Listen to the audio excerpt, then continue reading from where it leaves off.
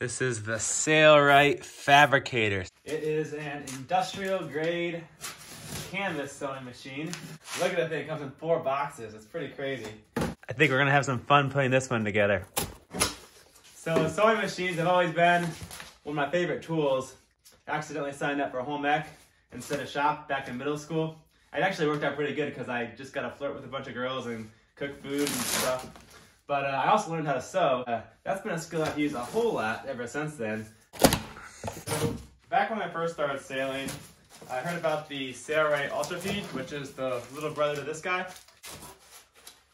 Of course, back then I was on even more of a budget than I am now, and I decided to kind of cheap out and get the knockoff. Unfortunately, that machine didn't really work out all that well. I was able to get through my projects, but it would jam up all the time. Getting the tension was really hard.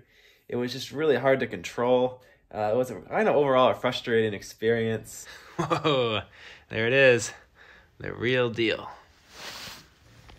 So, even though the design was like almost the same, most of the parts were interchangeable, it was just never really enjoyable experience working with that machine. But a few years later, I found a used Sailrite Ultra Feed on eBay, and that machine works so much better. It was crazy the difference. Like, even though it was essentially the same design, like all the parts were machined better, were using like better metals, the thing never broke needles, the tension was easy to adjust. It was a crazy difference. And then last year I got the chance to use my friend Paul's, it was a brand new Sailrite machine, and it was like a step up in quality again. Like it changed a few things, and it was like, it was even better than the old Sailrite machine I had. So I pretty much knew I wanted to get a Sailrite machine for this boat because I was going to keep it for a long time this time and have a lot of canvas work to do. So I reached out to Sailrite, kind of told them the story, and they gave me a pretty good discount on the Sailrite Fabricator. I went with the Fabricator, that's the bigger one, instead of the Ultra Feed like I'd used in the past. I think the Ultra Feed is really good if you want a portable machine. It's really nice to be able to take down to the dock or if you want to keep it on a boat. But I kind of had a pretty good idea of what I want to do canvas-wise. And for like not a whole lot more, I could get this bigger machine. It's only straight stitch, but I really just tend to use the straight stitch as opposed to the zigzag because the straight stitch is faster. And when you're doing big projects, it's kind of hard to keep the zigzag consistent and looking nice. So my preference is to just do like 3 rows of straight stitch versus a zigzag stitch. I also like that it had a servo motor, and it comes in a nice table. It's pretty cool. It even has an oil pan. So let's get everything out and see what we're looking at. Here is all the parts out of the bags. Honestly, it's kind of overwhelming. I think we'll start with the legs. Let's take a look at that.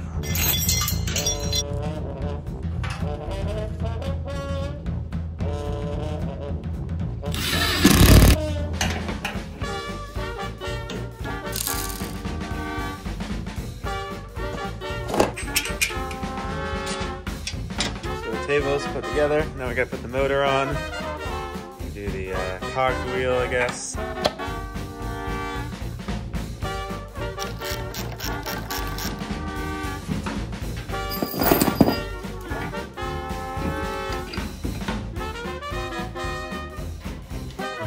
up the slot with the pulley there.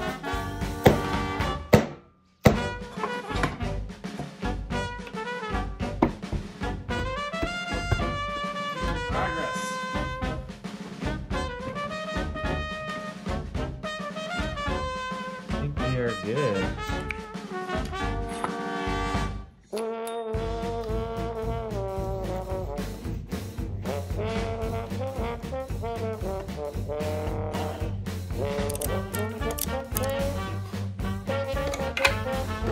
This is the bobbin winder.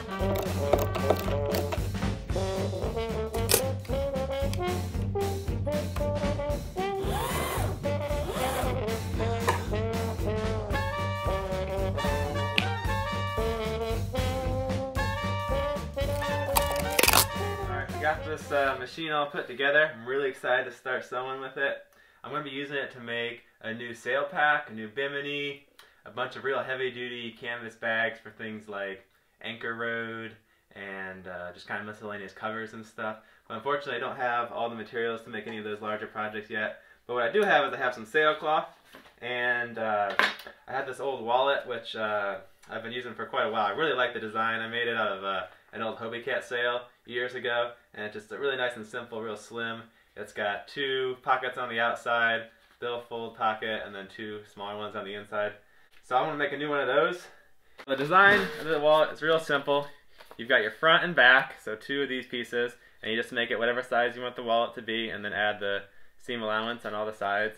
And then you have 2 pockets, a front and an inside pocket and then an outside pocket. And I like the inside pocket to be a little smaller so I can reach the cards a little better.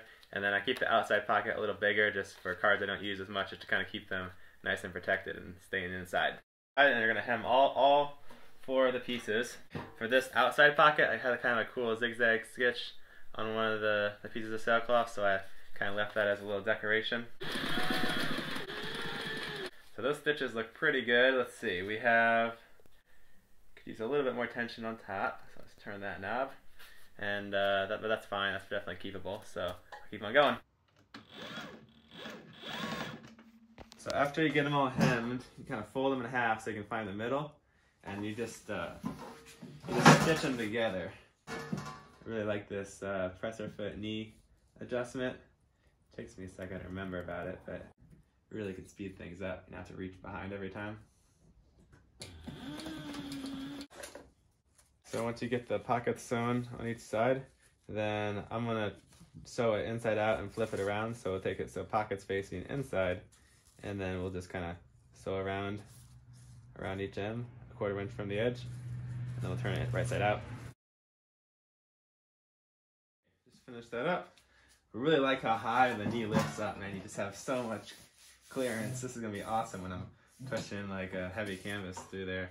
So now we'll just cut these a little shorter. Let's cauterize those stray threads and then flip it right side out.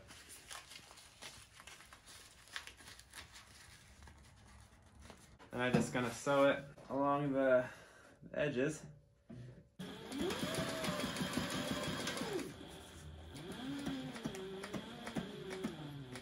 There it is. I think it came out very nice, and it's pretty much the exact same as my old wallet. I could have done this a little neater, but you know, I need to get back in the groove of sewing. I haven't sewed in a while.